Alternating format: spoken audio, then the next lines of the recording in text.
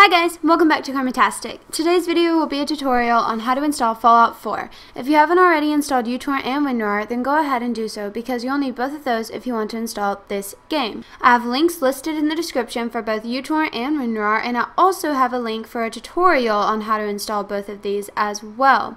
If you already have uTorrent and WinRAR installed, then you can keep watching as we jump into step 3 of installing Fallout 4.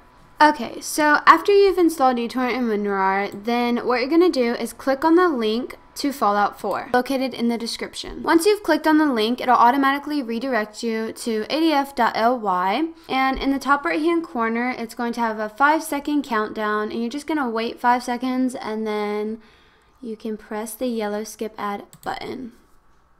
So once you've clicked the yellow skip ad button, it'll redirect you to FitGirl Repack site. Once you've arrived on the site, then go ahead and where it says download mirrors, you're just going to scroll down and then click magnet.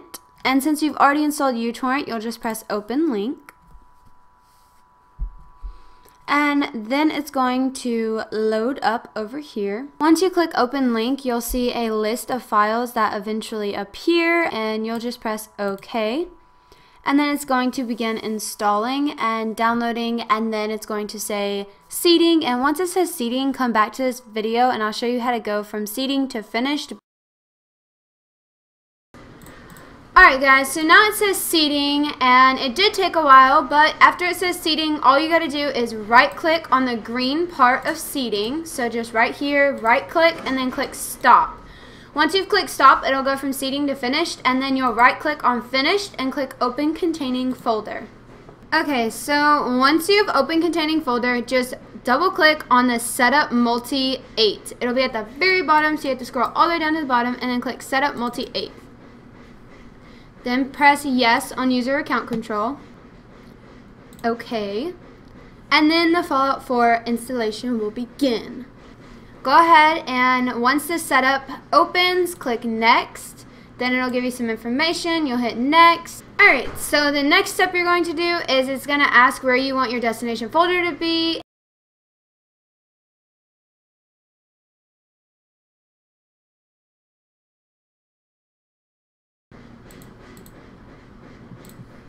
I'm going to be using a terabyte hard drive, and press OK. Alright, so now I have my destination folder set, and I'm going to leave both these checked and press next.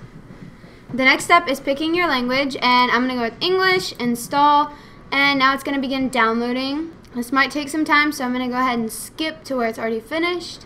Alright guys, so now the installation has finally finished, and you can go ahead and uncheck launch Fallout 4, or you can leave it checked if you want to go ahead and launch Fallout as soon as it's done, as soon as you click finish. It's really up to you. I'm going to go ahead and leave everything checked and press finish. And once you do that, this will appear, and it's just checking everything, and once that's done, you can go ahead and X out. It's only going to check 89 files, so once this says 89 of 89, then you can go ahead and exit out. So once this is done, I'll come back. Okay, so now as you can see, it says at the very bottom, it says 89 files checked, all files okay. So once it says that, then you can go ahead and X this out. Wait for a few seconds and the DirectX will pop up, and you'll just accept, click next, it'll initialize, and then you'll click finish.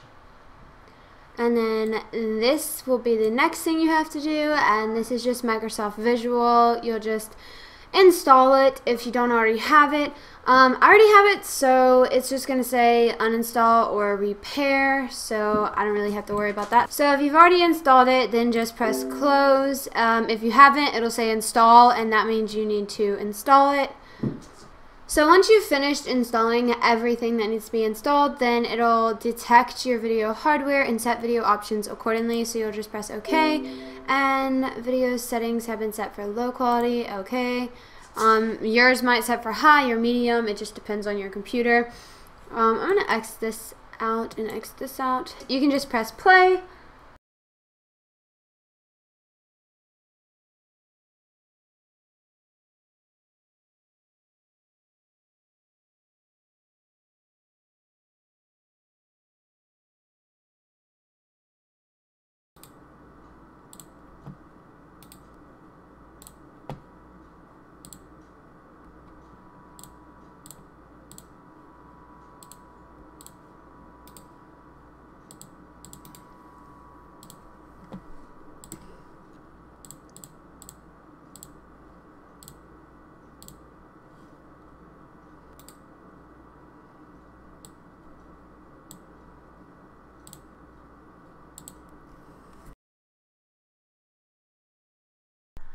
Alright guys, so that's it for this tutorial. I hope you enjoyed it and that it was easy to understand. Feel free to leave a like and subscribe for more videos like this. Also, if you have any suggestions for games you'd like to see a tutorial on, then leave a comment and I might just pick it.